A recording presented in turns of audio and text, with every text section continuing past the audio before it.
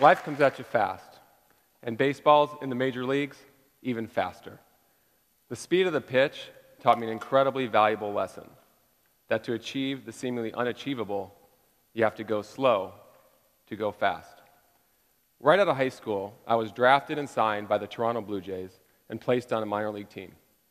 I had what scouts look for: a strong throwing arm, running speed, and a smooth left-handed swing. And within a few years, I had worked my way up to the major leagues. My career was on target and life was good. That is until my boyhood fantasies about the major leagues collided with reality. My vision of the majors was that of glamour and fun. I'd travel to different cities each week, bond with my teammates and coaches, and the moment I stepped on the field, I'd be an all-star. Yeah, if only. In reality, the constant travel was both physically and mentally exhausting, making it difficult to perform well. Also, hitting at the highest level was harder than anything I had ever done. Yet what bothered me the most was that my manager and coaches seemed completely indifferent to me. And having been the teachers' and coaches' pet all through high school, not having their approval made me feel like an outcast. The next punch came when they wanted to change my hitting style from up the middle to right field. They reasoned that I was a hitter with power potential, and hitting the right field would cultivate that power. But I was sure that changing my approach to theirs would make me a one-dimensional hitter. And maybe I'd hit a few more home runs, but in turn, my batting average would suffer. But what could I do? So I half-heartedly went along with the hitting drills. And as a result, my performance during those early years was erratic and uninspired. It was as if I was in between worlds, not true to them, and more importantly, not true to myself. The pressure to perform their way became so intense that my anger turned inward, and I became depressed. I knew that if I didn't do well, I'd be benched, or worse yet, sent back down to the minor leagues. Because in the majors, you only have a small window to define who you are, and my clock was ticking. Then one off-season, I decided to reach beyond my comfort zone, and I called upon a Qigong instructor. Now, if that sounds a little far out there for a baseball player, you're right. But at this point, I was open to exploring the answers that other worlds might hold. Qigong is an ancient Chinese martial arts form of meditation that integrates physical postures, breathing techniques, and focused intentions. As it became a part of my daily routine, I was surprised at how quickly I began to enjoy and actually look forward to it. Within the first month, I started to notice some of the positive effects: a calmer mind, increased clarity, and a physical sense of peace. By the end of my break, I felt centered and ready for the next season. That is, until early in the next year, I discovered that I had been benched indefinitely. Now, it doesn't take long for a player in the major leagues to be labeled as a non-starter, and this really worried me.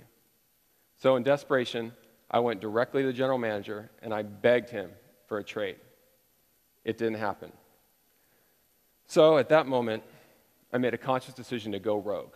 I would sneak to the batting cage on a daily basis and work on my swing my way. But all too quickly, my luck ran out when the hitting coach happened to see me tiptoeing to the cage without him. He chased me down and sternly said, "The batting cage is off limits to you without my supervision." I stood there in disbelief. In an instant, my practice area had shrunk to the size of a tee and a small net in a tunnel. I was furious. Those first few practice sessions at that tee were fueled with that rage and that pride. But then, after a few days, something unexpected happened. I began to feel more freedom at the tee than I'd ever felt in my major league career. And after I let out all that pent-up anger, I was able to look at that tee with new appreciation. This space had few distractions, which made it easier for me to add the Qigong principles into my routine. From that moment forward, each swing received the focus and the respect that it deserved. Before I knew it, my up-the-middle approach was better than ever. And within a few short weeks, the general manager ordered me back in the lineup. Just so happens that my very first day back happened to be against one of the greatest pitchers of all time. And I knew that no matter how great my swing was feeling at the tee, the actual game is a whole other story. So I took a deep breath and called upon the tee meditation. I felt my fingers wrapped lightly around the bat and my rhythmic breathing as I prepared for each pitch. I was deeply rooted in the here and now. That first game, I had a base hit and 2 home runs. In all my years, I had never experienced anything like that.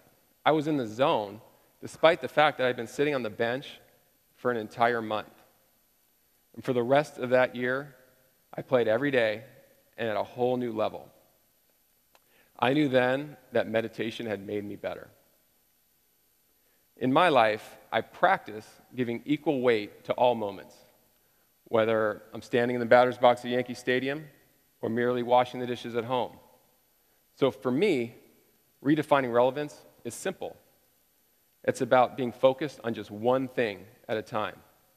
Because when we're able to reduce the noise of modern life, our work gets better and our relationships deeper. We're able to let the joy in. You see, life goes by all too quickly, and the only way to slow it down is to cherish it. Because when you really think about it, this moment is all we really ever have. Thank you.